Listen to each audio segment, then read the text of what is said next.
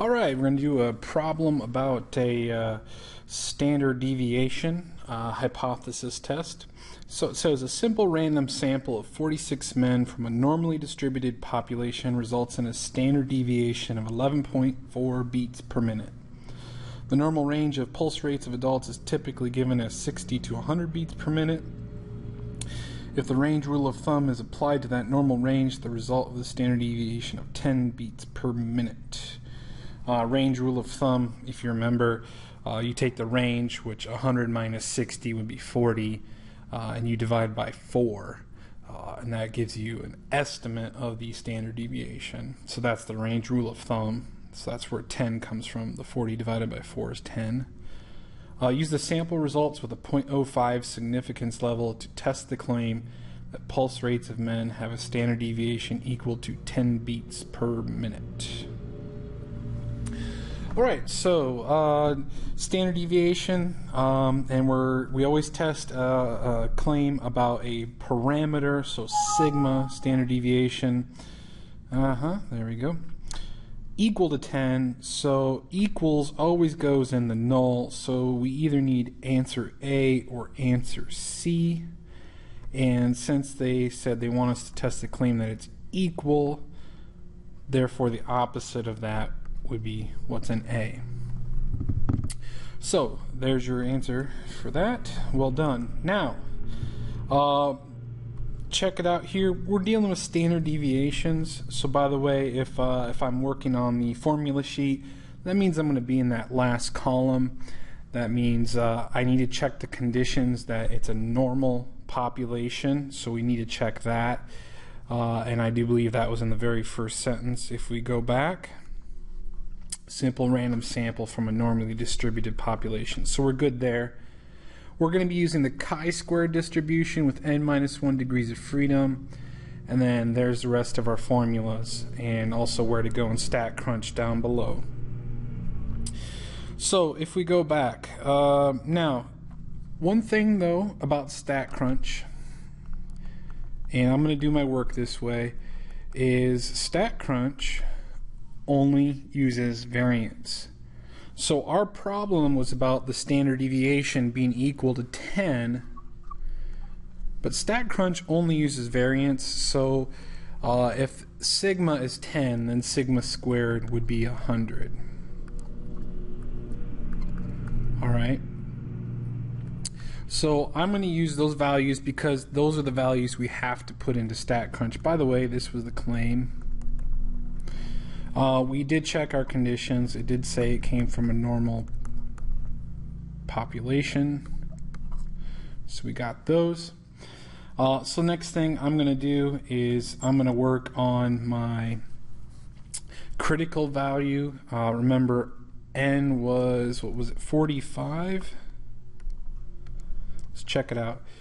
46. N was 46, and alpha is 0.05 as usual. So n was 46. So by the way, that means our degrees of freedom is n-1, so 45. Alpha is 0.05.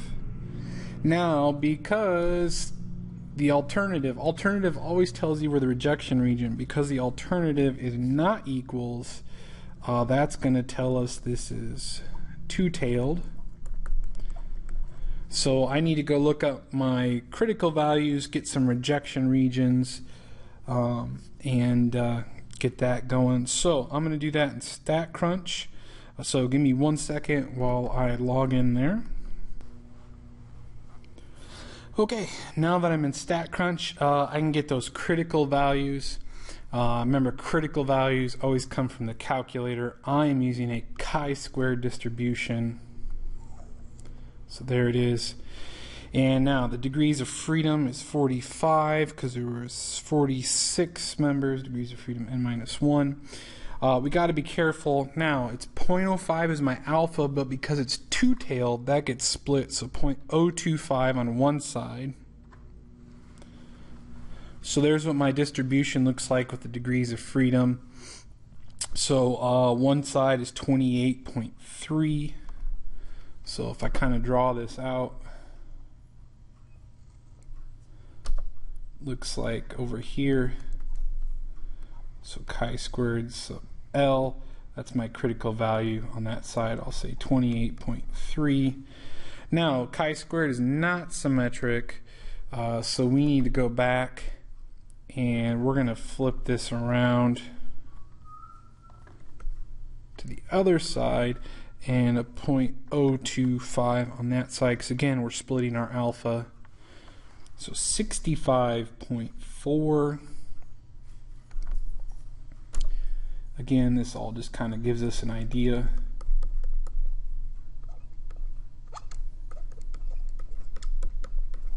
So there we go.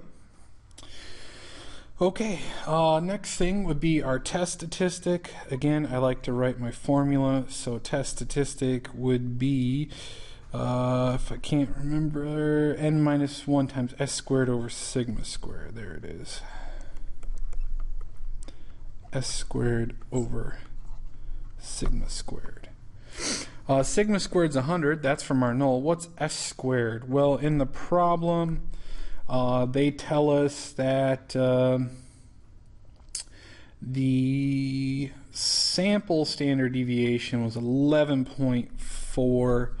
So if I write that in here, sigma is 11.4, and therefore sigma, or not sigma, I'm sorry, that's from a sample, so that's S.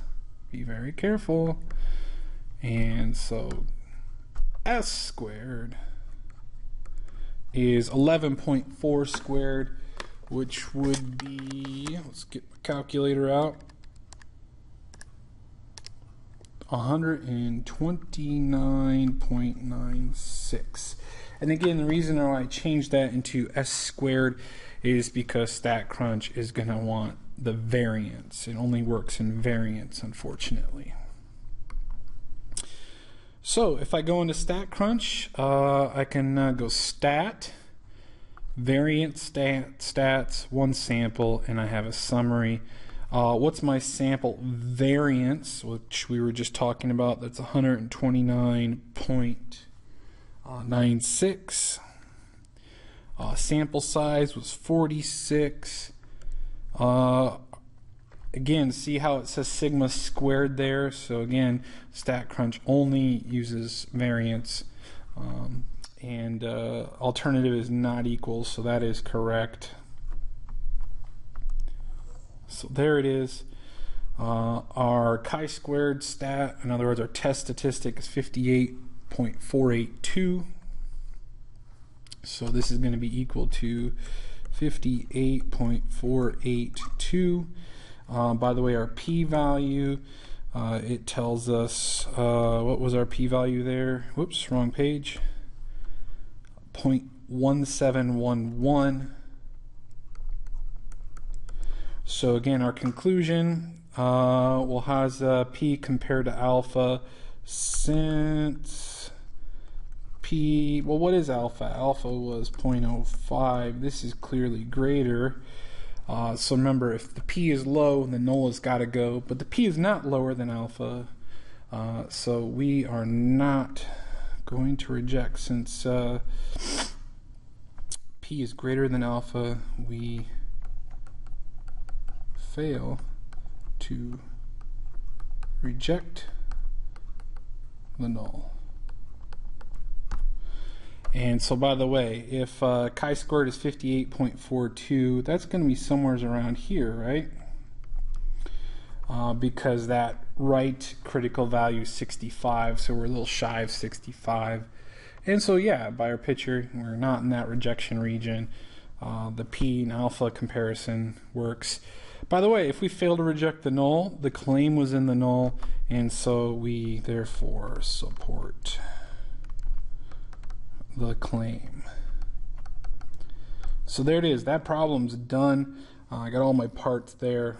Did a real nice thorough job.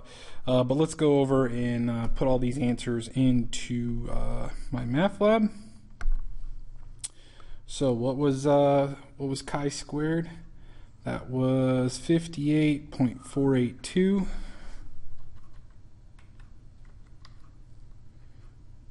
And does say round to 3 decimal places. Nice work. p-value. That was, let's go a little bit higher. Where is that? 0.1711. 0.1711. It does say 4 decimal places. And so we do not reject the null because the p-value is greater than the level of significance, and there is